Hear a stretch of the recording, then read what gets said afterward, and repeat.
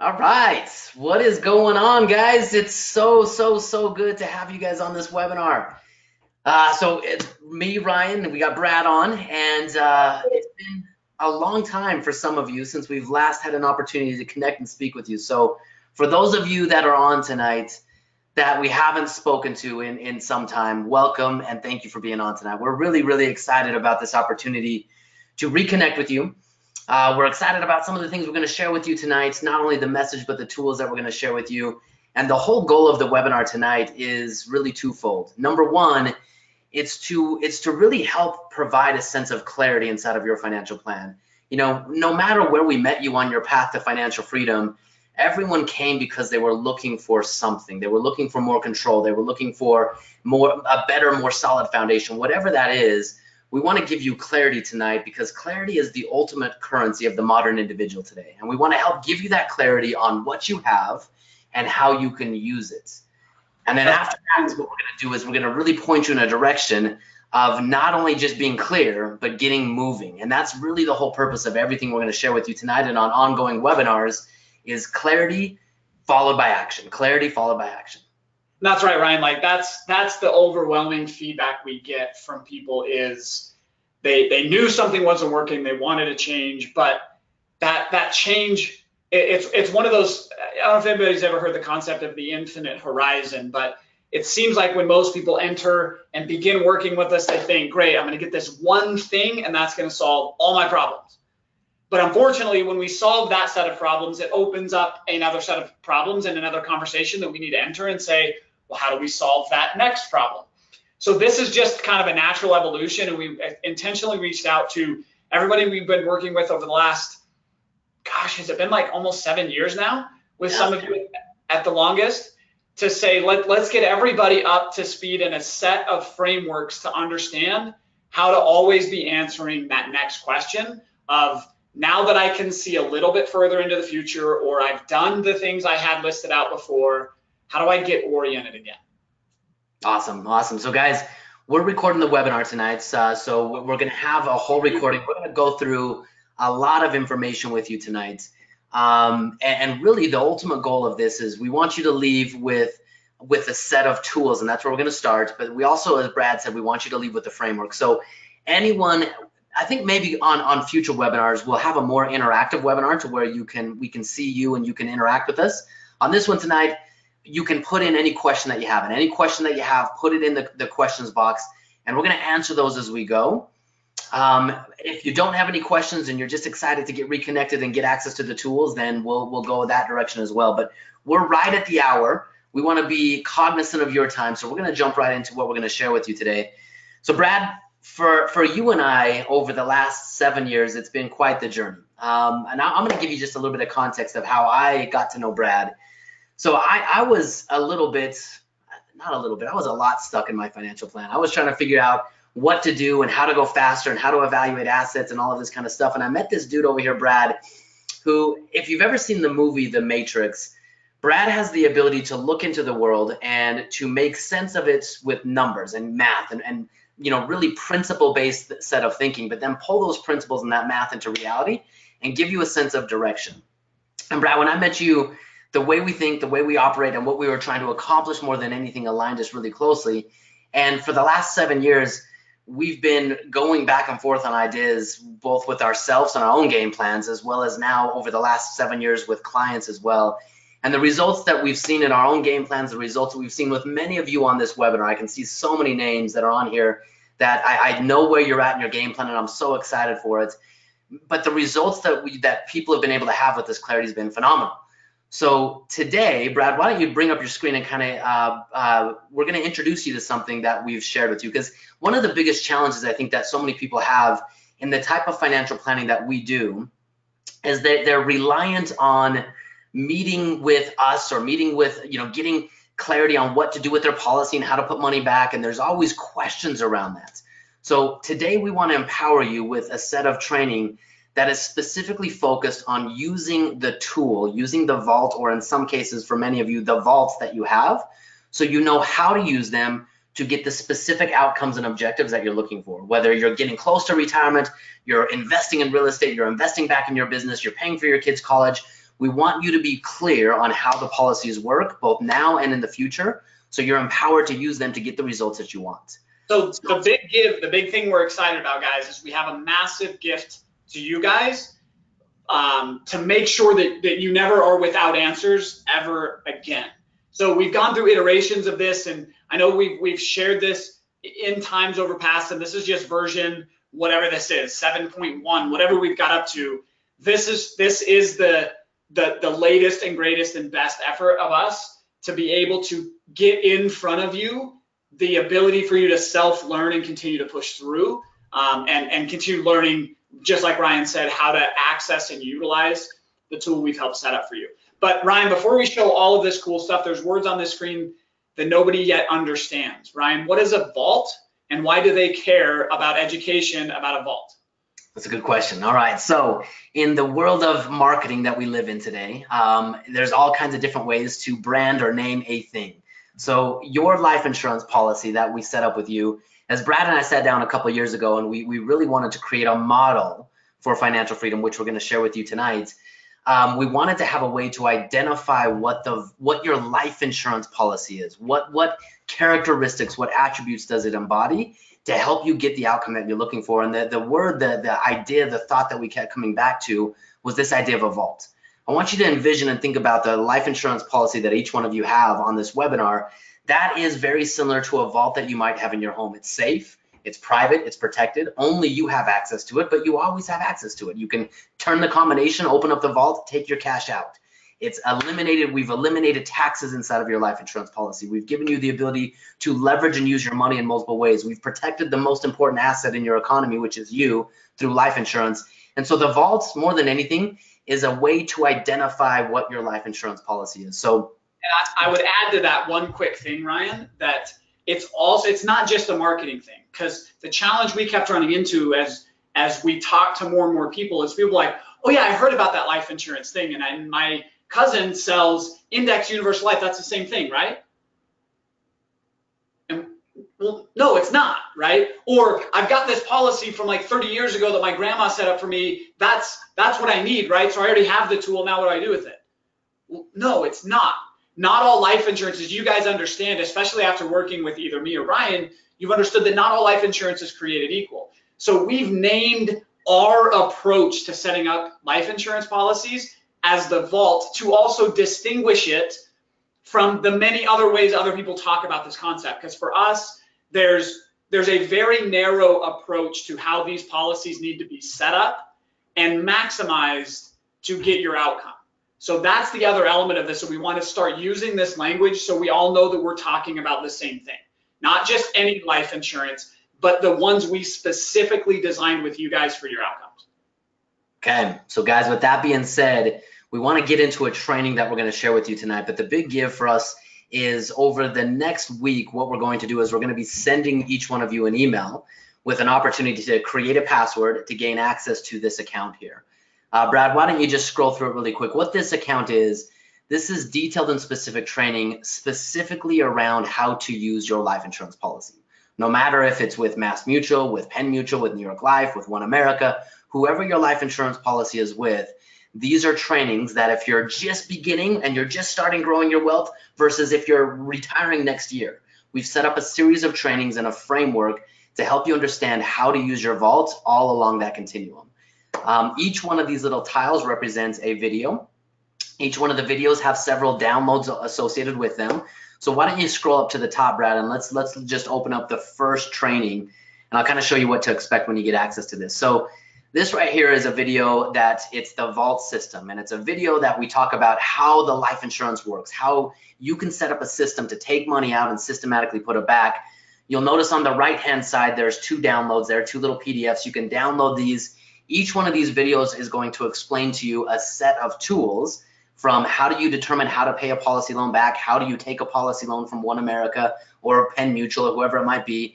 And so there'll be PDF downloads associated with each one of these videos, and you can watch the videos and take action. Watch the videos and take action.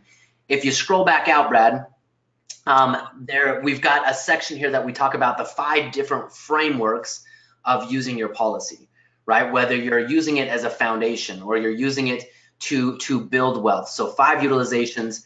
Down here, the next set of training is, this is specific training, and we get pretty detailed on this. You know, if you're nearing retirement, how do we balance your assets? If you have money in a 401k and money in a life insurance policy, how do you use those two assets together to maximize your income? And again, downloads associated with them. So this is a training platform meant to empower you more than anything. It's meant to empower you with your vault, because some of you we've talked to a lot over the years. Some of you we might not have talked to very much, and we want to make sure we feel a strong connection and a commitment to you to make sure that the tool that you have, you're empowered to use it to get the outcomes that you're looking for. So that's what this platform is meant to accomplish. Yep. Now, again, if you have any questions, type them up in the questions bar specifically about this, and we'll answer them as we go. And just to be clear with everybody, we're going to, if you're a client of ours, we're going to grant you access to this just as part of being a client with us, and you should get notified. Give us till probably early next week to finish adding everybody to the database and sending those emails out. So if you don't see anything by, let's say, Monday or Tuesday, March, that'll put us at March like 11th or 12th. Then as data is this way, it's never perfect, and sometimes things might get skipped. And if you haven't got an email by the 11th or the 12th, reach out to us, and we'll make sure to manually upload you into the system. But we're in the process of getting everybody uploaded so that by about the 11th or 12th, everyone will have access, and you get to go in and create your own username and password, so it's totally private to you. You'll just get a link that will walk you through the setup steps.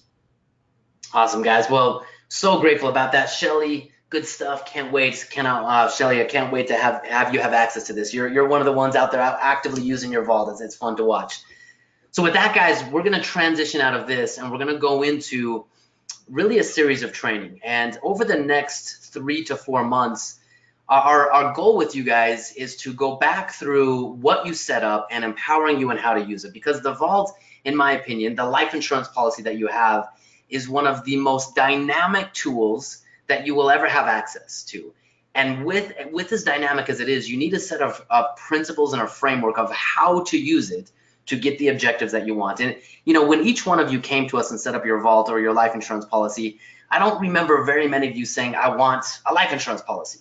What I remember a lot of you telling me was, I want financial freedom, or I want control, or I want clarity, or I don't want as much risk. You know, we talked about what you wanted, and we're using money, and specifically your life insurance policy, as a tool to get the outcome that we want. So today what we're going to do is we're going to share with you a set of a framework. And some of this stuff, we might have shared bits and pieces of it with you, but this is truly the framework that Brad and I believe in, that we operate by, and that we've used in our personal financial game plans over the last 10 years. And for the first time, we're going to share it with you front to back, all the way through, so you can see how the vault fits into your ecosystem, no matter where you're at in your financial plan. And yeah, Ryan, we've shared bits and pieces of this before, but the reason we wanted to start here is there's always a question about, what do I do next? Or, hey, I heard about this thing, or what's the next opportunity? And so the reason why this framework is where we start is what we want to avoid at what we call the grocery store problem that we see so many people having, right? See if this describes you. And it came out in one of the emails, you might have read it, but I'm going to tell the story really quickly again. So many people's financial plans look like this. So think about the last time that you were on a diet. And then let's imagine that while on a diet and hungry and feeling deprived because you can't have all your favorite foods, you decide that it's a good idea to go to the grocery store. So you go to the grocery store to shop for all the food you need to continue on this super healthy diet, but you forgot one little thing. You forgot your list. So while you're walking up and down the grocery aisle, staying focused on the good nutritious food that you know you're supposed to eat, what sneaks into your cart? Ryan, what sneaks into your cart? Oh man, if it's me, it's Pringles and Oreos. Pringles. Oreos is my big one too, right? Or the Samoa cookies are my other ones, the coconut and caramel and graham cracker ones, right? Like, that's the stuff that's going to end up in your cart. And you may check out with an entire cart full of food, but you're going to get home and find out that you've got nothing to eat because you didn't follow the plan, okay? So what we want to give you is a framework. And so many people's financial plan, they come and they show me this thing, and it looks like a hodgepodge. Like, I can tell what year they bought the thing, because it was like the top thing. Everyone's got a little bit of cryptocurrency, and everybody's got a little bit of options, everybody's got a little bit of foreign currency, and everybody's got some blue chip stocks. And it was because that was the thing that everybody was talking about. And so they felt like they needed it. And as long as they were adding good things to their cart, they'd have a successful plan. But unfortunately, that's not how it works. You have to have the right things in the right proportions to get the outcome that you are looking for. And that's what we're going to go through, is how to build a formula so that you know what you need next. And it's not just the next exciting thing, because a financial plan full of really good products does not necessarily equate, and actually often does not equate, to financial freedom. Cool? Let's do it. All right, so the first concept, I'm going to take this one that we're going to dive into, is one that we call, now, Ryan, the first time you heard this kind of hurt your feelings. It hurt my feelings. So who in here feels like they're a really good saver? For me, this is, this was something that was a really difficult paradigm for me to break. And I'm always really careful when I introduce this paradigm, because saving is the foundation of everything we do, but it's not the end objective if we're doing it the wrong way. And for me, at I think it was my 15th or 16th birthday, my dad gave me a contribution to a Roth IRA. And from a very young age, I was taught how to save. And that was built into my DNA. I've always been a really good saver. But when I really sat down and went through the numbers with Brad, like he's going to go through with you here today, I realized how futile it was to follow a broken path that wasn't going to get me the outcome that I'm looking for. And many of you inside of your financial plans might feel like there's something off. Today, going through this one principle and going through the math behind it, this is going to clarify and articulate why you feel that way. Okay, so savers are losers. If that's the tool that we're trying to pick up to solve our financial plan, I'm going to show you why you're going to end up losing. Okay, so Ryan, let's take just kind of an example person. This might be a little more than you, a little less than you, but it's going to get the concept across. Ryan, would you say that if somebody had $250,000 saved up, they'd be doing better than average when it comes to allocating money for retirement? Absolutely. Okay. And then let's say that somebody that's saved, so we're starting with $250,000. How much are we going to assume this person is saving? If they've got that much accumulated, they're probably saving a decent amount. Let's say they're saving $25,000 a year. So $25,000 a year toward that objective of retirement. Now, if somebody has the capacity, I'm going to back this off just slightly, Ryan, so that we stay inside. I'm going to say 18,000, because what we say is everybody needs to save at least 10% of their income. If you're not saving 10% of your income, we're going to actually train on this on an upcoming webinar we've not announced yet, but we've got to figure out how to save more, right? It's just not generally possible. But so let's say that this person makes $180,000 and is able to save 18,000. That sound pretty reasonable? Okay, and they've got $250,000 already set aside for retirement. Okay, now the next question we need to answer in order to solve this problem of am I on track, or how much do I need to save to be on track, is we know where they're at and we know what they're adding. We now need to figure out how much they need accumulated to be able to retire, right? And this right here, I think, is one of the biggest challenges in traditional financial planning, is there really is no target to shoot for. We're just told to save and kind of cross our fingers and hope that one day we have enough. But how many have actually ever sat down and did the math to understand and know without a shadow of doubt what enough actually means? When Brad went through the math of doing this inside of my game plan, I was blown away at how much I needed to save. And this is when I realized that I could not save my way to financial freedom. So Brad, go a little bit deeper on this. Yeah, because I don't want you to believe me. We're just going to look at the numbers. The numbers are going to tell us, right? One of our favorite sayings is math is the path, right? If we can understand the numbers, the math is going to tell us what to do. So no matter where you go, and we're taking traditional financial planning for a minute, we're just going to take them at face value and say, great, if you go to your stockbroker or your mutual fund advisor or your HR director and everybody telling you mutual funds, 401ks, IRAs, and you say, how much do I need saved up? The answer they're going to give you is going to be very close to this number. There's lots of different ways to get there. There's super complicated ways, and then there's rule of thumb ways this way, but mysteriously they all come to about the same number. Now, in the training you're going to get access to next week, there's some downloads that help describe this in more detail, but we're going to use what we call the 4% rule, or the rule of 25. It's the same thing either direction that you go. But what you need accumulated is 25 times the amount of income that you want to retire on. So let's say this person making $180,000 wants to maintain that lifestyle in retirement and needs $180,000. That means that's not right. Yeah, 80,000. There you go. Times 25. That means we need $4.5 million accumulated in order to retire. So Ryan, this is becoming pretty clear that like you're going to start getting nervous. $250,000 felt like a lot, and we were patting ourselves on the back for a minute. But once we realize what we actually need set aside, if we're playing by Wall Street's rules, we need $4.5 million. And we're not going to go into too much detail on why the 4% rule exists, but you can Google that. That's very traditional financial planning. But the reality as well. Yeah. So the reality of this is, I mean, when you look at it, let's say that this person wanted to retire a year from now, right? They have a lifestyle where they're accustomed to living on $180,000 a year, and they have $250,000 saved. So one of two things has to happen. They're going to run out of money in a year and a half, or they have to dramatically reduce their lifestyle. And for most people, the concept and the dream and the hope of retirement isn't living on ramen noodles. I mean, that's not what most people want. They want to do some of the things that for many people they've been putting off for years and years and years.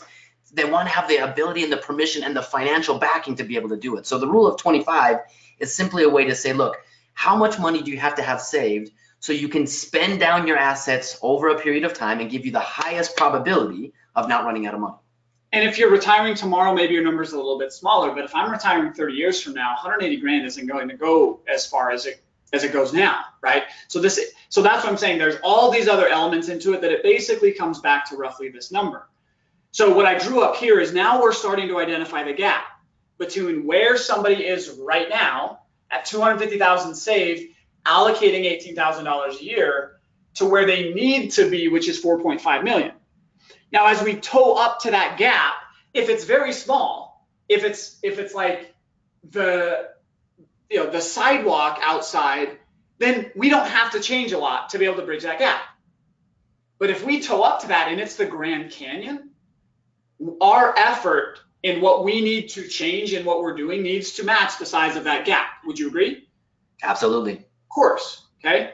So there's one more number we need to be able to really truly identify what is required to bridge this gap, because we're taking these as the input assumption. So $250,000 plus $18,000 a year somehow has to magically turn into 4.5 million. The last thing we need to look here is how many years we want to accomplish this in.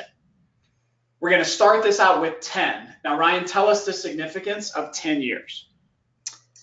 Well, the significance, our view of the type of financial planning that we really want to empower people on is we believe anyone can be financially free in 10 years or less, anyone.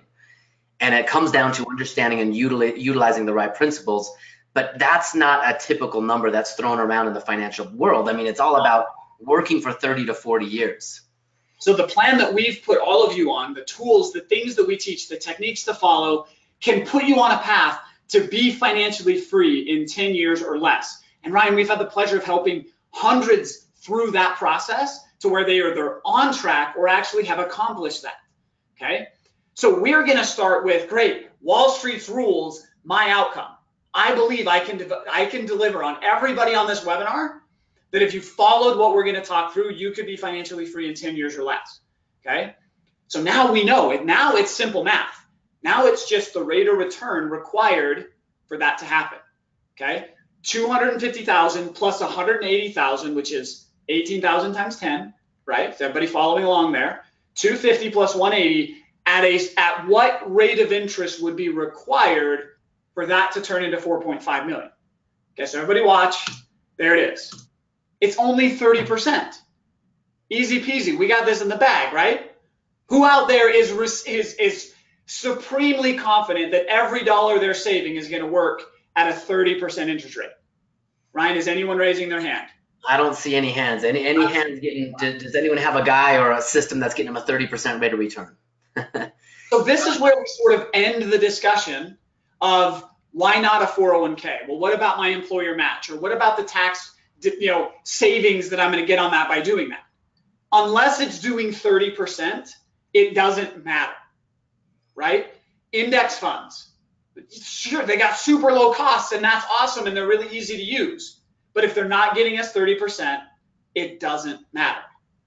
Okay. And here's where so many people feel stuck. I mean, when I first sat down and I did the math for myself, I came up with very similar numbers, and I felt stuck because the only alternative I had in this scenario was, if I don't feel like I can earn a 30% rate of return in 401ks and IRAs and mutual funds and all of that, then what's my alternative here? The only variable is I can reduce what financial freedom means to me, right? Maybe I'm only going to live on half of the income that I'm used to living on now.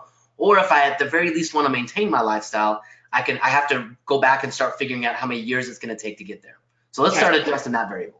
And here's the crazy part. Here's why I want to point out savers or losers. Ryan, what if you said, okay, that's not possible in the investments that I have, so I'm going to solve this by saving more money. So everybody out there, imagine doubling the amount that you're going to save. Is it possible? The majority of you are probably shaking your head, but the reality is it is possible. It would just require a massive lifestyle change to make that a reality, right?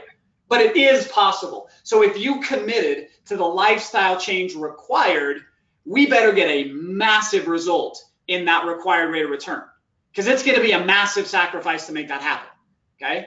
So doubling the after-tax savings from 18 to 36, okay, everybody watch, because that number is going to change. Let's take a look and see what happens. Did everybody see that? It went down by 3%. Now, congratulations, you only have to save 27%. Who's frustrated? Who's angry about this? Because I was. And here's the reason why this is the case, is we've bought into a game that is fundamentally stacked against us. This is a compound interest curve, right? Everybody understands and has seen that. Which side of the curve do we want to be on? Do we want to be on the left-hand side or the right-hand side? Well, of course, we want to be on the right-hand side. But there's one requirement to get to the right-hand side of this equation. The only way to do it is to allow for the passage of time. That's why doubling savings over here where nothing is happening has no impact. Does that make sense? It doesn't make a difference. It's impossible to save your way to a 10-year retirement. That's why we want to share the next couple of items with you about how to break this.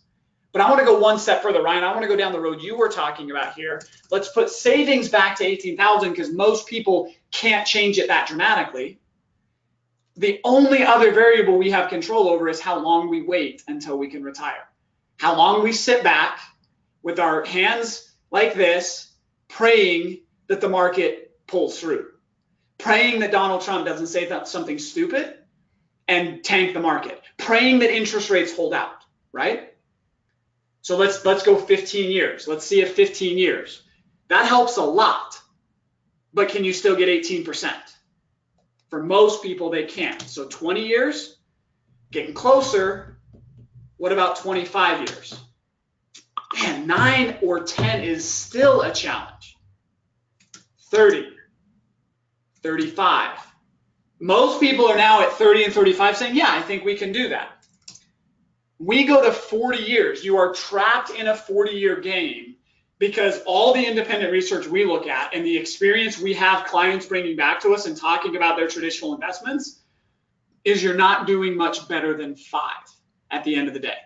The market is not you. The market is not your results. This is what most people are getting. So you are stuck, more or less, in a 40-year game unless we change something. Okay, so that's the first framework. And the one principle that we want to leave off here with is saving is the foundation, but we need to have a way to be more empowered and directed in the right way. So the second thing that we're going to go into is how do we keep score? We just came off the Super Bowl. I don't know how many people on here are football fans. If you're a Patriots fan, they won again. What's new, right? But here's the reality. In any sporting event, we can tune into the sporting events and we can know in a moment who's winning or losing, and it's based on the score. And if we can look at a team over a period of time and continually, constantly look in and see that this team is winning year after year, Super Bowl after Super Bowl, there's probably something about that team that stands out and is different about all the other teams. We need to have the same way to look inside of our financial plan and be able to tell in a moment's notice whether we're winning or we're losing. And I think that's one of the biggest challenges with traditional financial planning is, yeah, we've got $250,000 as we did in that case study up there. And yeah, that might feel really good, but are we winning? And remember, go back to what we want. We want control over our time. We want to be able to retire. We want to be financially free. So the way traditional financial planning teaches us to keep score is using a metric called net worth. Now, everyone on here is probably familiar with that concept. Net worth really simply is add up all of your assets, add up all of your liabilities, and the difference between those two numbers is your net worth, positive or negative. And on paper here, if that case study that we did up above, if that individual has a $250,000 net worth, yes, that might be a positive indicator that they're doing something positive, that they're saving more than they're spending. But does it help them know if they're winning the game? And for most people, it doesn't. So net worth, in my opinion, is completely irrelevant to the concept of financial freedom and retirement. The real target that we need is we need a target that will measure how much income our assets are going to produce. And if you can make this one simple shift in the way you look at your financial plan, it'll have a cascade effect that will ripple throughout everything you do. It'll give you a sense of lenses to be able to look into the financial world to say, it doesn't really matter how much I have accumulated. What it really matters is how much income that asset will produce for me, how long that income will last, and how passive that income will be. So it's cash flow that is the real indicator of success and whether or not you're winning inside of your financial plan or losing. So for us, oh, go ahead. At the end of the day, all we want is our time back. And a big pile of money doesn't necessarily give us time back. What gives us time back is the ability to consume that, to take that as income. That's why cash flow or income is the only thing that we measure our retirement success based on. Now, does net worth play a role? Of course, because you can't have cash flow of zero net worth very often. But what we're trying, this is why it's important, is we are trying to buy back time. Yeah.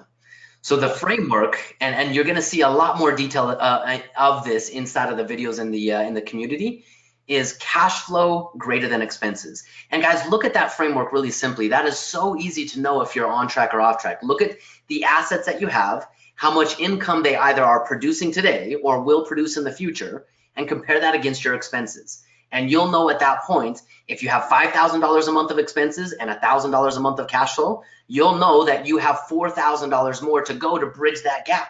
You'll know where you're going, you'll know where you're at, and you'll know exactly what is needed and required to be able to bridge the gap. And this goes as well to really getting clear on what assets we want in our portfolio. If I have an asset that I have no idea or no ability to predict how much income it will create, it's the wrong asset because it's not helping us solve this equation. It's not playing by the right rule. Cool.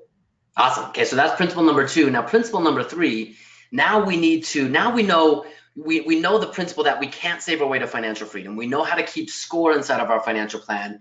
Now we need a way to be able to look into the world and say, look, out of all of the things that I could do, what are the few things that I should absolutely do to get me the outcome that I'm looking for? I think one of the biggest advantages of living in the world that we live in today is there are hundreds, if not thousands of options for everything, right? If you want to go out to dinner tonight, let's say you narrow down what you want to eat to Chinese food. In that genre of Chinese food, you could pick from hundreds of restaurants in a small geographic radius to be able to eat that type of food. The same goes with your financial plan. Brad, you mentioned the grocery store analogy, right? There's a new hottest, greatest thing to do. There's no end to things people will try to sell you to help you financially. There's no end to that. So the first lens that we want to give you guys to look into the financial world is this concept and principle that we call the core 4. Inside of your financial plan and the decisions that you make of what investments to choose, there are 2 things that you have to increase within that investment, and there are 2 things that you have to decrease within that investment, okay? The very first thing that you have to increase, we talked about this earlier, is you have to be able to increase your rate of return. Going back to principle number 1, it's evident and obvious that we have to make our investments earn a higher rate of return to bridge the gap, especially if we're talking about 10 years or less. But if we go out to a traditional financial person and say, hey, I want a higher rate of return, the next thing that comes out of their mouth is, okay, well, how much risk are you willing to take?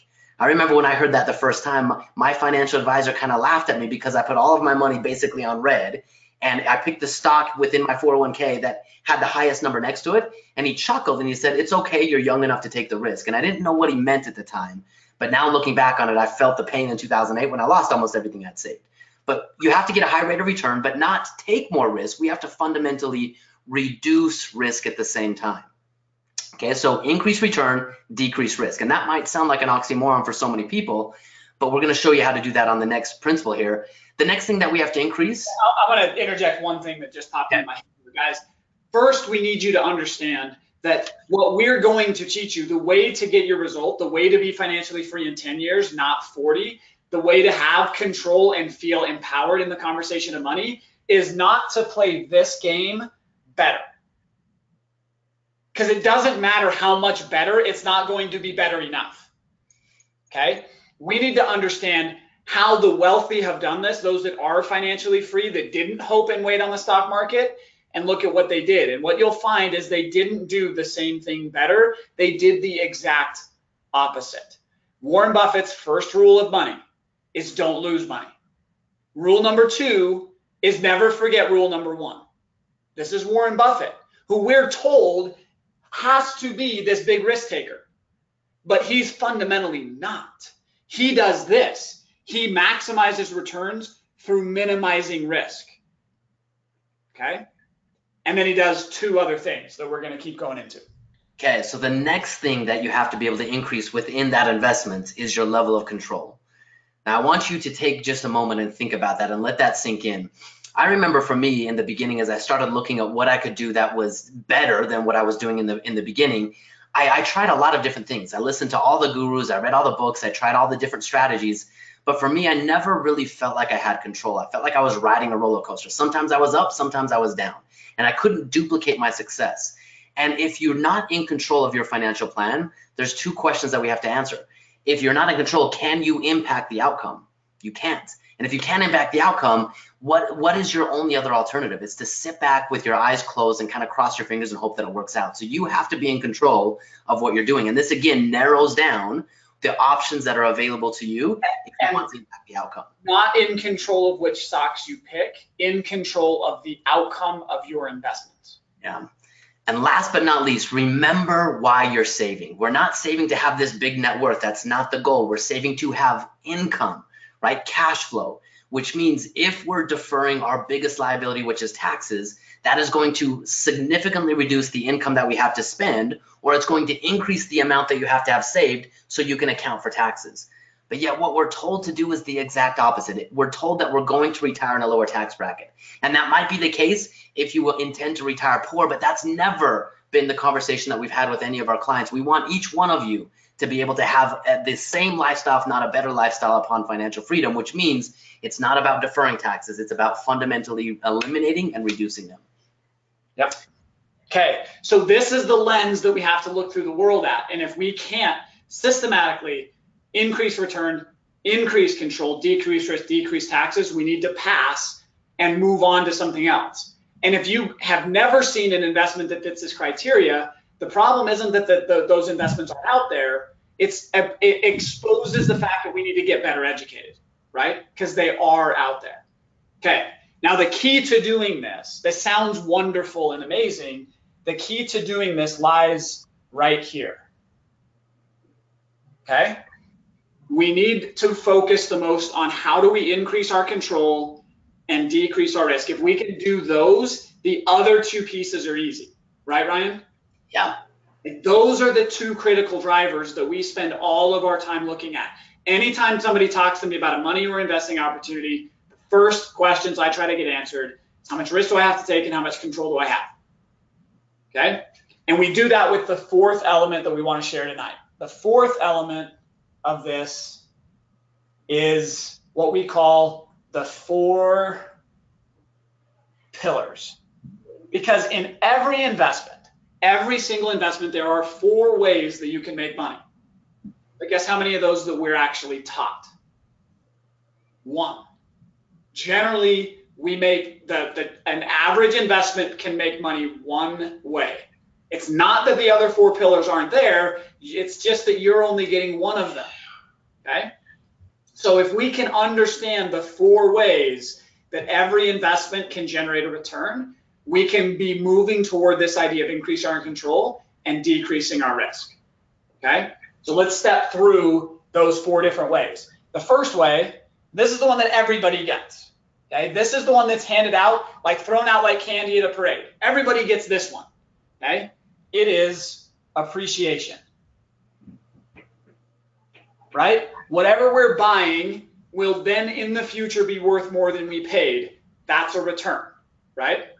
And unfortunately, Wall Street has done such a good job convincing us that this is the only way to make money. They've taken just about every other investment and forced it back into this idea of appreciation. They'll tell you things like, sure, cash flow is awesome. I love cash flow. Let's do it. I've got a mutual fund over here for you.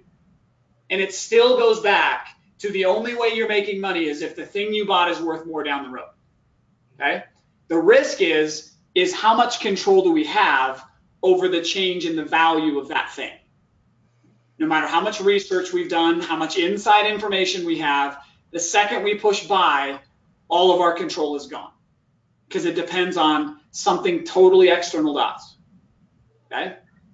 So appreciation. Now, do I like appreciation? Sure. Have I made money on appreciation? Yes. But it's after these next 3 items, okay? So the next item is the most important of all the pillars, okay? It is what we already have talked about above. It's cash flow. I learned this lesson in 2008. I bought real estate in 2006 and early 2007. Ryan, how was my timing? Horrible. Boom, terrible. I should have gone bankrupt just like everybody else did, except I understood this one concept. So I bought real estate and my appreciation in 2008 was not looking very good. But those properties were putting cash flow in my pocket every single month. So did I care that my property value dropped by 25%? It didn't feel good, but you just sat back and collected your rent checks. But I waited, right? Cash flow makes every investment never worse than a bad haircut. All I had to do was wait for it to grow out. And I actually sold all those properties in 2018, last year, 2018, and made massive appreciation because I had the staying power to wait. And I knew exactly the role those properties were playing in my equation. I knew how close they were getting me to financial freedom, okay? Now, on the flip side of that, though, Brad, I mean, I bought real estate in 2010, 11, and 12 and ongoing. And over that same time frame, just like yours, was it possible that you could have an asset that was rising in value and paying you a positive rental income every month? Yes. So you're making money in 2 ways, 2 of the 4 pillars working for you at the same time. Now that's important. So I decrease my risk when I can make money 2 ways, because if one's not working, the other can. That's how our risk is decreased, okay? And then this impacts our return because I can get appreciation and cash flow. I'm now stacking returns, right? And this accelerates my game plan, okay? So to accelerate it further, the third piece is it ties into the core 4. It's tax benefits. Now, we never let the tax tail wag the dog. However, that appreciation, as it was happening, if I cannot pay taxes on it, wonderful. If the cash flow that's hitting my bank account every month, if I can pay little or no income tax on that, even better, right? So we've got to understand it. But we need, before anybody goes crazy and says, oh, I heard about cool ways I can do things inside of my self-directed IRA, like, wait a minute, okay? This needs to be permanent. So the thing that we don't pay taxes on never comes back to bite us in the future. It is a permanent tax saving, okay? And then the 4th pillar, after we have the other 3, we can understand the most powerful of all the pillars, okay? This single pillar affects the other 3 exponentially, okay? And as I've stacked these returns, if we can understand this pillar and effectively use it, it will change the game both from a standpoint of control and a standpoint of returns, and that is leverage. Okay? So those are the 4 different ways that we can make money. I'd ask you, How many of those are you getting in your investments currently? Cool. Powerful question. That's a powerful question. So guys, the reason we're sharing this framework with you is this is the framework that we use really in the type of financial planning that we do. And we want everyone to see from tip to tail how all of this comes together. But think about what this will do for your life, right? I mean, when you go into the game and you know what you're trying to accomplish, right? You know where you're at, how much you're saving, you know what financial freedom means or retirement means, not because you're measuring off net worth, but because it's cash flow. You realize that outside of you being able to save a lot of money, it's going to be very, very difficult for you to save your way to financial freedom. Now we come back to this way that you look into the world and say, look, 97% of the assets, they might be good, right? It's not that mutual funds are bad, but are they going to get you what you want? And here's the reality. Money is just a tool. And just like any tool, in the hands of the right person, it could be used to build and do something amazing, or in the hands of someone who's uneducated or unable to do anything with it, it could be used to destroy. So our goal with this webinar, our goal with launching this Vault education site, our goal in working with you is to empower you in the conversation of money, to empower you so you know how to use money as a tool to build and live a life that you love now and in the future. All of it is going to come centered on this framework of, okay, look, now I've got all these things. How do I put it all together so I know exactly for the next dollar that comes into my life, what is a system, a decision process to say, what do I do with it? Perfect. So the culmination of this is great. Now that we have the right frames, we have the lenses of the core four, we have the understandings of the 4 pillars. What goes into our cart? What is our recipe? How do we organize all of this? Okay. And a quick little backstory to how this is effectively asset allocation, right? Where does each dollar need to go to be moving us toward a plan?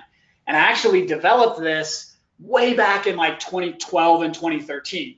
And back then I had the fortunate chance to spend a little bit of time with a multi-millionaire. I think he's worth well over $100 million at the time, a gentleman named Mark Ford.